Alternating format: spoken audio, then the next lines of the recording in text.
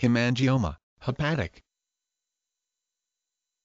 Hemangioma, hepatic, a common benign tumor of the liver made up of small blood vessels. Hepatic hemangioma is the most common benign liver tumor and is 4-6 times more common in women than men. Female hormones may promote its formation and growth. These tumors are usually small, a quarter-inch less than 1 centimeter in diameter, cause no problems and are discovered incidentally in the course of testing for an unrelated medical problem. Large hepatic hemangiomas do occur, can cause symptoms, pain, nausea, or enlargement of the liver, and even rupture, a rare event causing severe pain and bleeding into the abdomen that can be an emergency. When a hemangioma is suspected, the challenge for the physician is to be sure that it is in fact a hemangioma and not another type of tumor, particularly a malignant one. Most hepatic hemangiomas need no treatment. If a hepatic hemangioma is large and causing symptoms, it can be surgically removed.